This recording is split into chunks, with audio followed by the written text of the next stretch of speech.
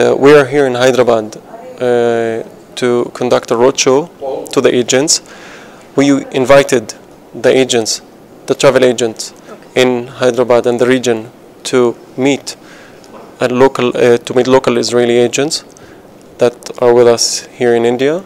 And we want to present also the destination, and we want to give them the information about Israel as a leisure destination and how they can promote tourism, Israel tourism in India, especially in this region. Israel, we have Jerusalem, which is of course the place which is holy for the Abrahamic religions.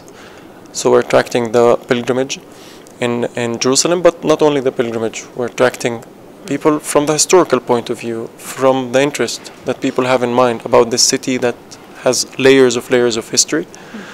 We're also promoting Tel Aviv as our financial capital, as our cultural center also, and as a smart city, and as a place where people can have fun as a global city. And also the Dead Sea region, which is the lowest point on earth. We call it the biggest spa in the world. Of course, we're promoting the north of Israel and the south of Israel. The north of Israel, the main places to visit, the Galilee, Haifa, where you have the Baha'i Gardens and the Baha'i Center, and Akko, UNESCO Heritage Site.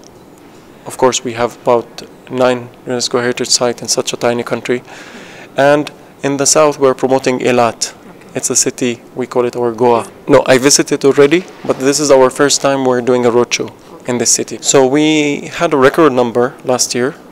45,000 Indians visited Israel. It was an increase of 13% from last year, compared to 2015, and we're expecting more. We're already having an increase in Jan, according to Jan statistics, and we're expecting more this year. We may have even double. We may even double the numbers if Air India, as they announce that they want to fly to Israel, and if they do fly this summer to Israel, so we might finish 2017 with even double the number that we have now from India.